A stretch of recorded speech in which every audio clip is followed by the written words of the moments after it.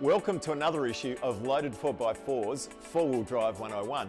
And in this issue, we're going to be talking about when and where one should use a part-time 4-wheel drive in 4-wheel drive. Riveting viewing coming right up. It should probably come as no surprise that we get a lot of feedback from our readers and our viewers about 4-wheel drive subject matter. So we thought that we'd delve into some basic and also some advanced 4-wheel drive 101, as I'm calling it. And today I'm looking at part-time 4-wheel drives, and to address a question that is often asked and it seems not explained particularly well by the dealers when you go to buy yourself a new 4-wheel drive, and that is, what surfaces can I drive a part-time 4-wheel drive on? Now, the question came in the other day, David, can I drive my brand new D-MAX on a wet bitumen road in high range 4-wheel drive? And the simple answer is no, don't do that, because you will break the transmission. So I'd like to understand, or have you understand, how all that works. So in this case, the modern idiom for building a part-time 4-wheel drive is to use a selector that looks like this. So back in the day, we used to have a transfer lever, the good old-fashioned analog way of engaging 4-wheel drive.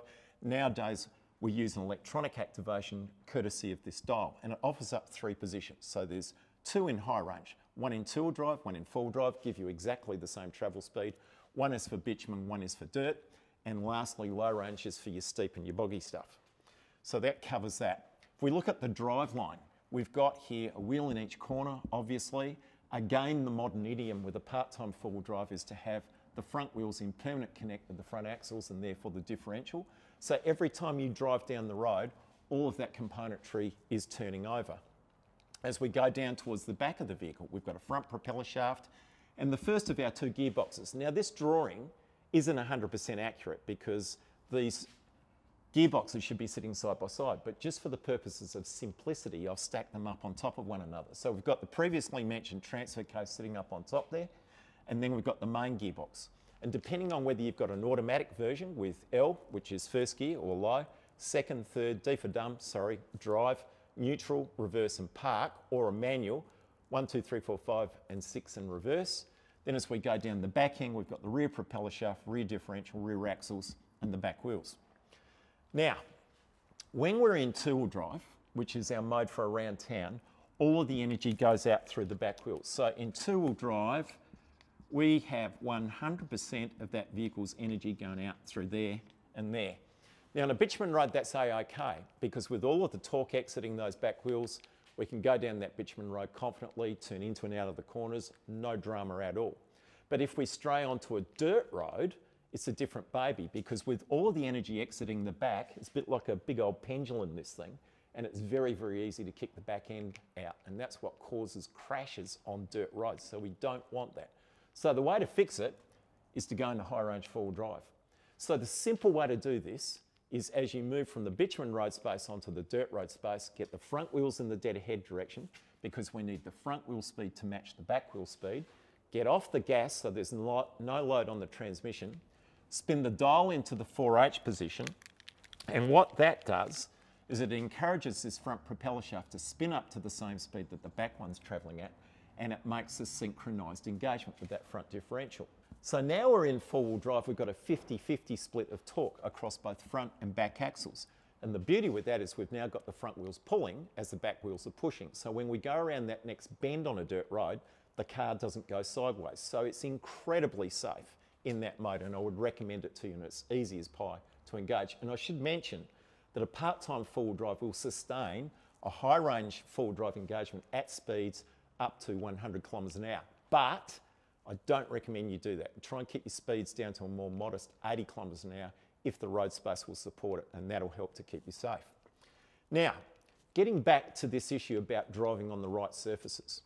A part-time 4-wheel drive, because of the nature of the driveline, is designed to work on a loose surface. So that's sand, mud, rock, gravel, but not bitumen, concrete or paving. And the reason for that is this.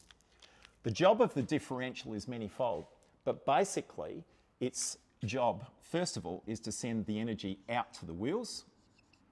So thanks to the clever collection of gears inside that housing, it facilitates that, changes the energy from a longitudinal direction out to the side, so that's good. But the really important thing it allows us to do is to change direction.